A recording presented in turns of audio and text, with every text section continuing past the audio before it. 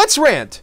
So as it's clear on my channel, I haven't picked up Final Fantasy 15 in a long time, as it's been over a year since the last time I had given the game any time at all. Why is that? Well, as I've stated in the past, the milking of the game itself. This is the only Final Fantasy mainline game to have nothing even close of a self-contained story, and above all, a very inconclusive one, all thanks to so much content missing from the release, and even still. When the game first released, yes, it was structurally sound, but that doesn't excuse the amount of story that was missing, along with even gameplay components missing until a later date.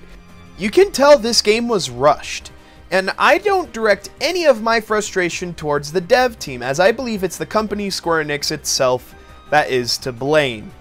You see, for as much as I love the company and the many games they have made and made well over the years, they have been gun-ho quite a few times in the past. If it's the mobile game that was originally a paid game, having the lowest of the low pay-to-win free-to-play bullshit that is infamously known as All the Bravest, it's milking Final Fantasy 7 or even 13. But for the two mainline titles they tried to milk the popularity of, they still had complete self-contained stories. You don't have to play Crisis Core or even watch Advent Children in order to understand Final Fantasy VII and its story the original PlayStation 1 RPG gave you. And for as much as 13 was indeed milked by the company, it was still a complete self-contained story in the original game, with 13.2 and beyond being possible only because they rewrote the ending of the original game. But what do you have to do to follow Final Fantasy 15? Get ready for a doozy here. You have to watch the movie Kingsglaive, you watch the free anime Brotherhood, play the retro-esque beat-em-up called A King's Tale, play the game itself, investing in episodes Gladiolus, Ignis, Prompto, and Arden in order to get more story beats on top of the heavily rushed multiplayer expansion called Comrades, and even the Royal Edition upgrade that gives you the actual fucking ending, I shit you not. And to top it all off, now you have to soon buy a fucking novel in order to finally finish the story of 15 itself. What the fuck? I pre-ordered this game in good faith that Square-Enix would deliver a good story and a fun action JRPG, but it was beyond rushed. It's more insulting when they sell out so hard by giving you the only free DLC as a carnival you benefit from having the season pass for to begin with, on top of a festival being purely here to promote a Ubisoft greed fest of a game, Assassin's Creed Origins. They have been shameless in game advertisement via product placement. Did you know Nox camping gear can be bought in real life? It's fucking Coleman camping gear brand. Or how about the car advertisement in Kingsglaive? Maybe the fact that American Express cards are openly accepted in the world of Eos and the Kingdom of Lucis. Are they saying the place is America or Lucis? Make up your mind, Square! Or the cherry on top of the glorified outlook on MSG-filled cup noodles, with a food cart and a fucking quest centered around the redneck's favorite, ramen. It's downright selling out to go out of their way to do all of that alone. Then you combine the fact that they still can't keep the damn story in one place, and you feel like you're going fucking mad! I don't have to play 13.2 and Lightning Returns in order to understand the self-contained story of 13 itself. I don't have to play Dirge of Cerberus if I'm not interested in it for the sake of Final Fantasy VII. I don't have to play Revenant Wings in order to understand the story and world of Final Fantasy XII even. The beauty of the mainline Final Fantasy games is that you can choose any that speaks to you and you alone. If you don't like the mechanics, setting, or even story of one game, then you can easily look and see if another fits your tastes.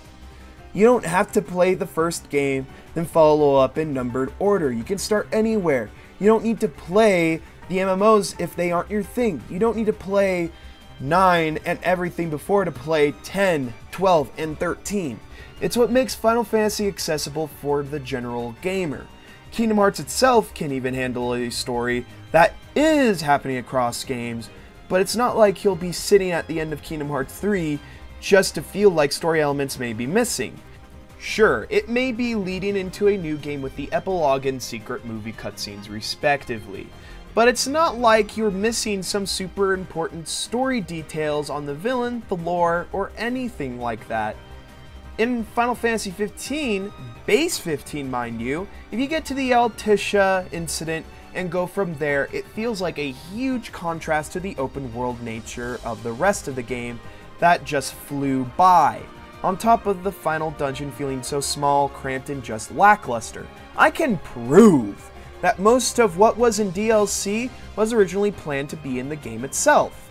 From the original footage from when it was just Versus 13 to when it changed the name and went onto PlayStation 4 and Xbox One hardware. Such examples are an actual well-drawn out and designed Insomnia dungeon that we later on got held hostage on us via the Royal Edition upgrade for $15. That doesn't include the DLC from the first season pass, by the way. Trust me, the fact that it's the first season pass makes all the difference, guys. But for real, there was still plenty missing. Not only was the dungeon originally supposed to be there, but so was the mechanic of switching between party members in battle.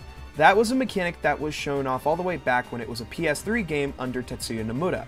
And I don't blame him either for how this turned out. If anything, I can tell he wanted to bring his vision around for people to play, and still do, with potshots being taken on 15 and its distaste with fans like me, by mentioning how he dislikes the business practice of season passes and the like, on top of his Verum Rex game inside Kingdom Hearts 3's Toy Box world. I do wish that we had Versus 13 instead at this point. I believe that Nomura wouldn't have annoyingly spread out the story beats important to the main game itself, stuck in different mediums altogether.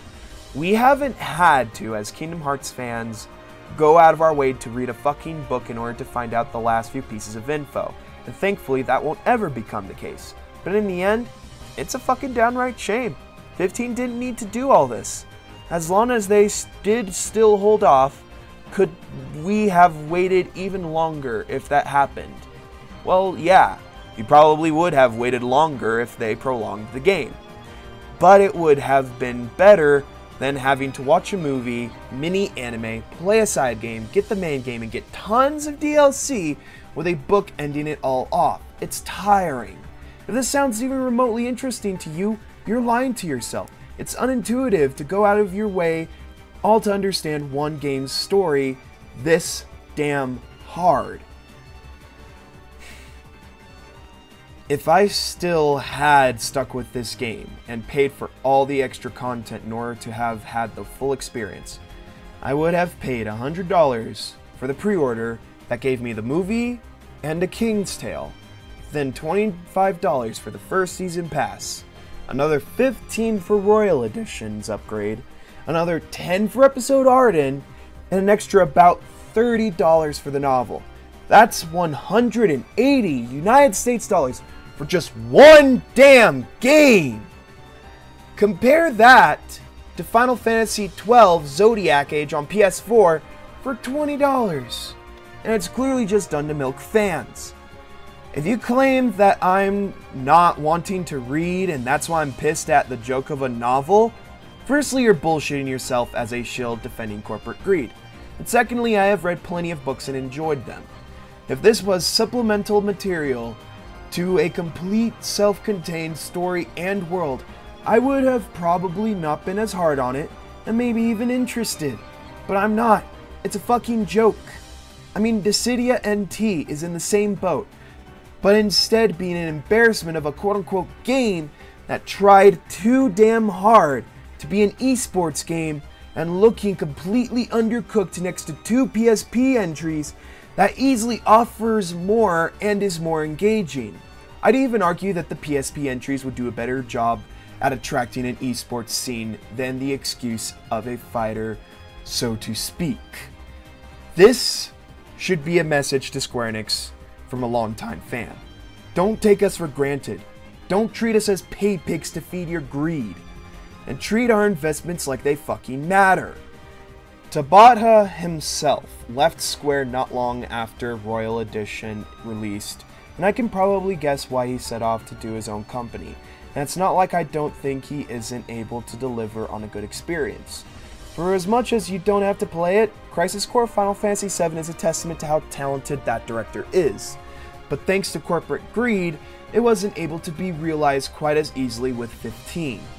It was Square's fault for staggering 15 or formerly versus 13 in development when they pulled staff from it to help finish 13 itself at the time, on top of the scrutinization of the 13 brand. It is this company's fault not many people are happy with this game and will not be so forgiving. Remember a game called King's Knight Square? That shoot 'em up with RPG elements that pushed you guys to make Final Fantasy as your final attempt at a game development studio? You pushed it back to the forefront shamelessly in 15 itself by essentially going out of your way to advertise another mobile game. A mobile game that was an adaptation of your failed NES quote-unquote classic, as you guys probably think it is currently. And if you continue down this path, ruining what saved your asses back then, I'd hate to see you go and have nothing but this as your legacy you left behind. You may have great games in the past, but that won't allow you to mistreat the fans that have supported you for years. If there is anything that I can say to Square-Enix right now from the bottom of my heart, it is that you guys need to really go back and rediscover what got you the success that you did in the first place. Not so much for the specific universe, the specific game, but the talent, the passion behind it. Go back and rediscover that. And maybe Final Fantasy 16 will actually be alright. I'd like for that to be the case.